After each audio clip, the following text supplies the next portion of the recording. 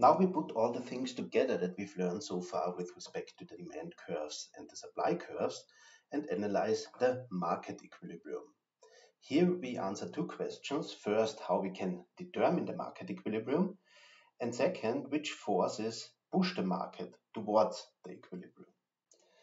We start by drawing the supply curve that we've just discussed in the previous chapter. In the diagram where we have the price level on the vertical axis and the quantity on the horizontal axis, here it's quantity supplied because we draw the supply curve, and now we draw in the same diagram the downward sloping demand curve, where we have quantity demanded now on the horizontal axis. And we see that since the supply curve is upward sloping and the demand curve is downward sloping, that they will definitely at some point intersect. And this intersection is the market equilibrium. At this point, supply is equal to demand, so there is no excess supply and no excess demand. And the price level is at equilibrium level P star, where there is no reason why the price should change at that point because supply is equal to demand. So when supply is equal to demand, so demand as a function of the price is equal to supply as a function of the price, the consumers want to buy exactly the amount of goods that the suppliers want to supply at this point. And so there is no upward pressure or downward pressure on the price level. We now look at what happens if there is excess supply or excess demand. The first case we discuss is excess supply.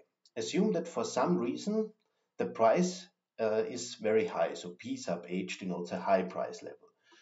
Then at this particularly high price, the consumers would only demand the rather low quantity of the particular good under consideration, while at the same time the suppliers would want to supply quite a lot. Of course, the price is high, they want to supply a lot, but the consumers don't want to buy these goods.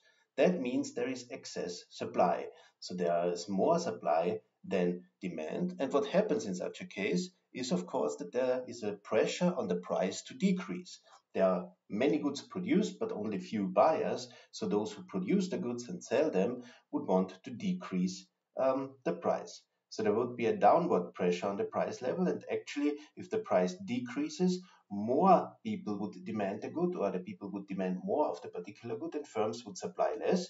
But until the economy is in equilibrium again with the given price level P star, where demand is equal to supply, this force would still push the economy towards the equilibrium.